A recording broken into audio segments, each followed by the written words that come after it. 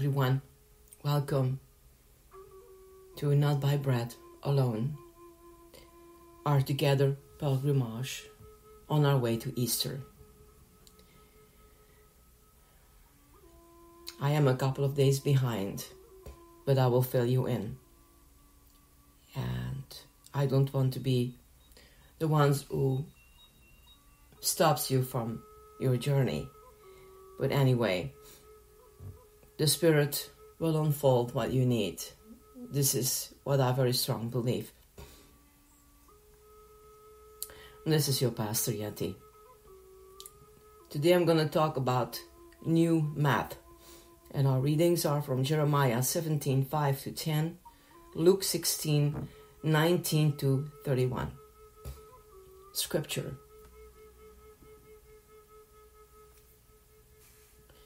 Then Abraham said, "If they will not listen to Moses and the prophets, neither will they be persuaded if someone should rise from the dead." Luke 16:31. Our reflection.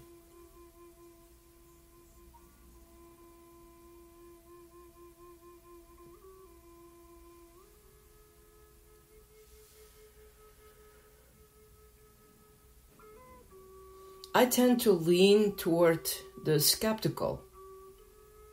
I want to be persuaded of things. 2 plus 2 had better equal 4 when I add it all up. Or I'm not buying whatever it is you're selling. I think it's the newspaper reporter in me. At least that was my desire, but I am not.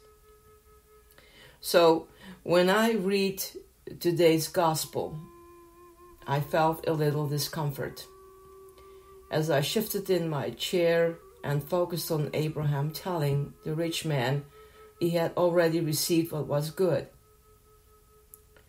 during his lifetime.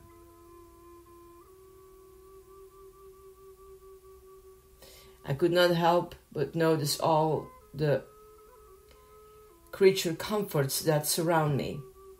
A full fridge, a warm house, plenty of everything.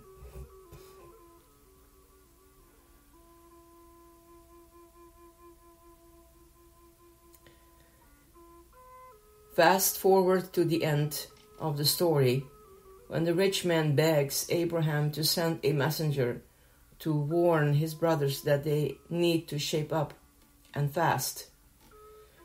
Abraham says what we all know to be just as true today as it was then.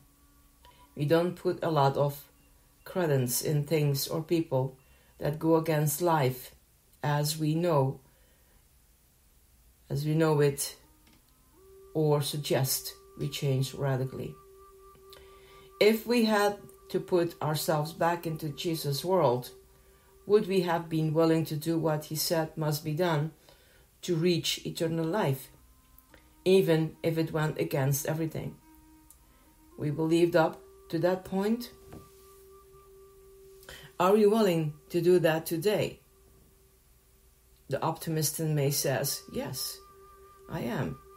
But the skeptic in me knows better, because what Jesus asks is not easy. I am willing to accept that sometimes, according to Jesus' plan, 2 plus 2 equals 3.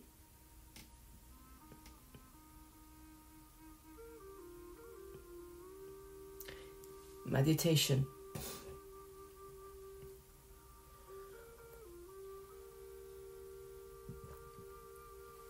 If we focus only on the story of the rich man and Lazarus, it would be easy to get discouraged. Does a good life now preclude us from a good life later? The first reading from Jeremiah gives us a clue. Blessed is the man who trusts in the Lord, whose hope is the Lord. Jeremiah 17 verse 7. It's not the physical stuff that keeps us from heaven, but rather our insistence on thinking we need that stuff to be happy more than we need God. If everything was gone tomorrow, could we still find joy in the Lord? If God tests our hearts, how will we respond?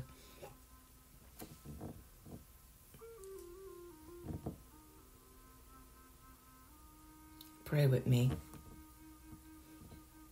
God of abundance, we are grateful for our many blessings.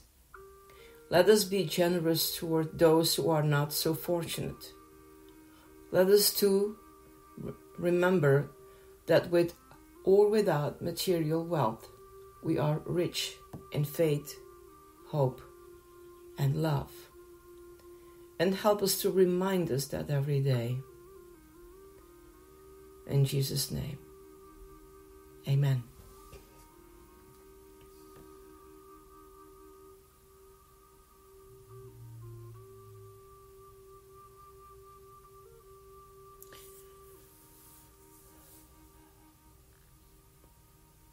As we walk our way in our Lenten season,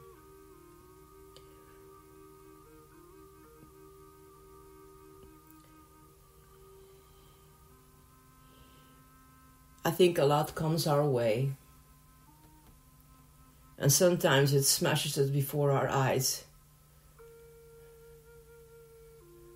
or we notice it later. And sometimes we don't get it. This is how humans are put together, right? So, with the love that I have in my heart for Jesus, life is asking something from us. To be awake, to have that awareness as we walk step by step. And let this Lenten season remind us what we need to do. Reminders are not currently supported on this device. So, may God bless you and help you to focus on your daily business, your daily spiritual walk with Christ. And may the Holy Spirit guide you. God bless. Bye.